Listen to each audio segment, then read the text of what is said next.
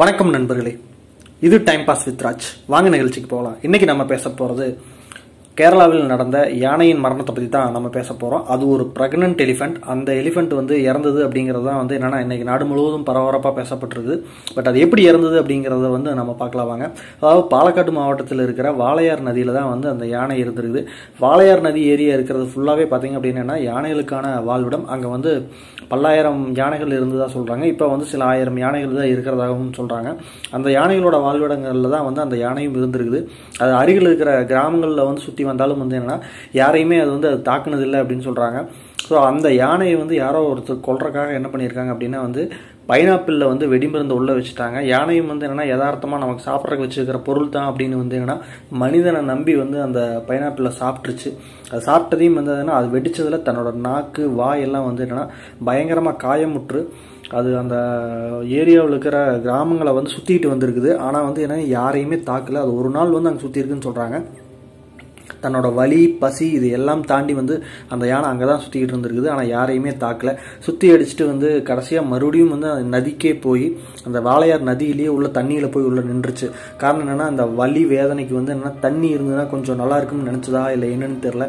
இல்லை அதன் வயிற்றில் இருக்கிற குட்டியை நினச்சி கவலைப்பட்டுதான்னு தெரில. அது அங்கேயே நின்றுச்சு. வனார்வர்கள் போய் அங்கே வனாதிகாரிகள் அங்கேருந்து கும்கி யானைகள் வரவழைக்கப்பட்டு அதை வெளியில் கொண்டுட்டு வரக்காக முயற்சி பண்ணிக்கிறாங்க. ட்ரீட்மெண்ட்டுக்கு கொடுக்குறக்கு பலகட்ட போராட்டங்களுக்கு அப்புறம் தான் அந்த யானையை வெளியில் கொண்டு வந்துக்கிறாங்க. வெளியில் கொண்டுட்டு அதை ட்ரீட்மெண்ட் பண்ணிக்கிறாங்க. பட் என்னென்னா ட்ரீட்மெண்ட் பண்ண சில மணி நேரங்கள்லேயே அந்த யானை இறந்துருச்சு. அதுக்கப்புறம் தான் உள்ளேருந்து செக் பண்ணி பார்த்துக்கிறாங்க. பிரேத பரிசோதனைகள் தெரிஞ்சிருக்குது. அது 20 மாத குட்டி அந்த யானையோட வயிற்றில் இருந்திருக்குது அப்படின்னு சொல்லியிருக்கிறாங்க. ஸோ இது என்னென்னா இந்த ஒரு யானை மட்டும் கிடையாது, அந்த யானை இந்த குட்டி மட்டும் கிடையாது. இந்த கடந்த ஒரு மாதத்தில் இது 4வது யானை அப்படின்னு சொல்கிறாங்க. ஸோ என்னென்னா இந்த வழிமுறை, அதாவது என்ன அப்படின்னா இந்த வெடி வச்சு கொள்கிற வழிமுறை அப்படிங்கிறது என்னென்னா காற்றுப்பன்றிகளுக்கு தான் பயன்படுத்துவாங்க. அதாவது என்னென்னா பலாப்பழத்தில் அந்த மருந்தை வச்சுருவாங்க. காற்றுப்பன்றிகள் அதை சாப்பிட்டுட்டு அதை இறக்கும். அந்த டெக்னிக்கை தான் இந்த தடவை யானைக்கு வச்சுருக்கிறாங்க. ஸோ இந்த அத்துமீறி உள்ள நுழைஞ்சு இந்த பகுதிக்குள்ளே யார் அப்படிங்கிறது தெரில. வனாதிகாரிகளும் அரசும் சரியான நடவடிக்கை எடுக்குமா அப்படிங்கிறதும் பொறுத்து தான் நம்ம பார்க்கணும். ஏன்னா யானைகள் இந்த கரண்ட் ஷாக்னால, ட்ரெயின் ஆக்சிடென்ட்னால, அப்புறம் பார்த்தீங்க அப்படின்னா என்னென்னா இந்த டூரிஸ்ட் போகிறோம்ங்கிற பேரில் உள்ளே போயிட்டு மது அருந்திட்டு அந்த மது பாட்டில் உள்ளே போட்டு அந்த மது பாட்டிலில் காலில் ஏறி அதனால் சீல் பிடிச்சி சாகிறது அப்படிங்கிறது ஒரு பக்கம் நடந்துட்டு இருக்குது. அப்புறம் ஆக்கிரமிப்புகள் நிறைய ஆனதுனால என்னென்னா தங்களோட வாழ்விடங்கள் எதுன்னு தெரியாமல் சுற்றி அடிச்சுட்டு உணவில்லாமல் இறக்குற யானைகள் நிறைய இருக்குது. ஸோ இப்படி பல வழிகளில் யானைகள் இறந்துகிட்டு இருக்குது. இப்போ இந்த வெடிமருந்தின் மூலியம் அப்படிங்கிறது என்னென்னா இது ஒரு புது வகையாக இருக்குது. ஸோ யானைகளுக்கான பாதுகாப்பு அப்படிங்கிறது என்னென்னா மிகப்பெரிய கேள்விக்குறியாக இருக்குது. ஆனால் என்ன அப்படின்னா இந்த இடத்துல ஒரு வெடிமருந்தை வச்சு அதை இவ்வளோ கொடுமையாக கொள்ளணும்னு நினைக்கிறவங்க கண்டிப்பாக மனிதர்களாக இருக்க முடியாதுன்னு நினைக்கிறேன். அது ஏதோ ஒரு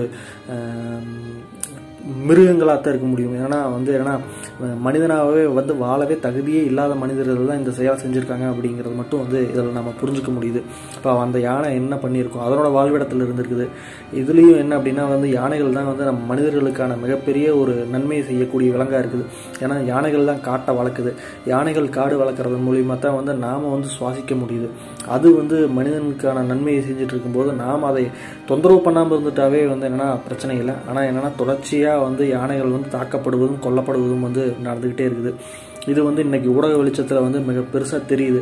ஆனால் என்ன அப்படின்னா அடுத்தடுத்த நாட்களில் போகும்போது மறுபடியும் மீண்டும் அடுத்த யானை இறக்கும்போது தான் நம்ம இதை பற்றி பேசுவோம் அப்படிங்கிறது தான் இங்கே வருத்தத்துக்குரிய பதிவு. ஸோ மனிதன் முதல்ல மனிதனாக இருக்கணும், ஒழுக்கமாக இருக்கணும். தான் மட்டுமே என்னென்னா இந்த உலகத்தில் ஆளலாம் அப்படிங்கிறத இல்லை அப்படிங்கிறத நம்பணும்.